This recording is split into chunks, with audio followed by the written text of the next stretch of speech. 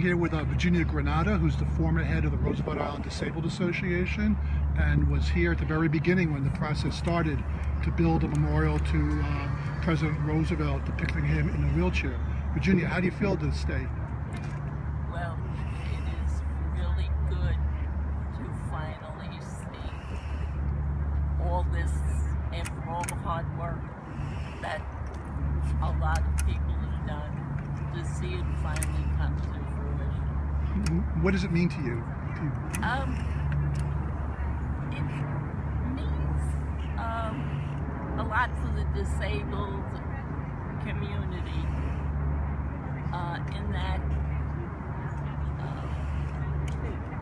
President Roosevelt did have polio and was able to accomplish so much at that time with a disability. And it gives you hope and a good feeling to see that. Okay, great. Thank you very much. Congratulations.